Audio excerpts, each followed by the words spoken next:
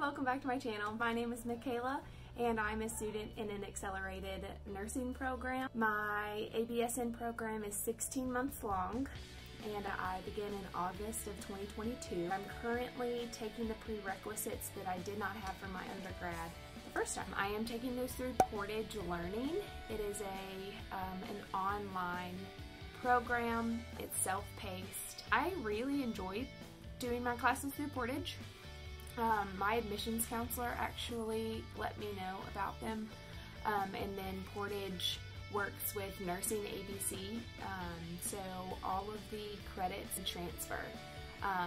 My school accepts all of the Portage prerequisite courses that they offer, but I personally, 10 out of 10. Now taking Chemistry 1, I finished that in 2 weeks, and then I'll take Chem 2 and Microbiome.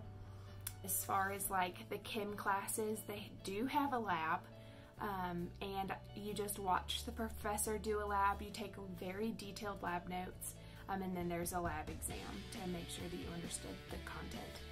The nutrition class I took with Portage, I did not have a lab, and it was very heavy on content. I have actually found that the chemistry class is significantly easier than I thought the nutrition class was.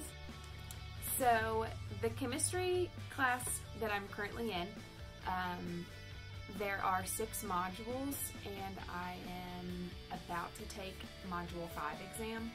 The way Portage works is it opens module 1, you take all of the lessons in module 1, it opens your homework assignment, and then it opens your exam.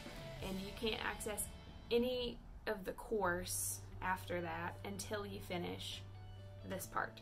So once you finish module 2 and take the exam, then module 3 opens. And so you have to work like in a line.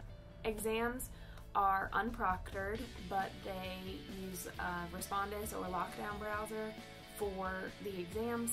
You just log in, you do a room scan, and then you take the test.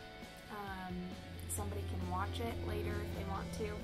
So that is my recommendation. And that's about all that I have for prerequisites today. If you have any other questions about Portage Learning or just prerequisites or anything like that, comment below. Let me know if you are also an accelerated nursing student, and let's connect. Until next time, see you guys later.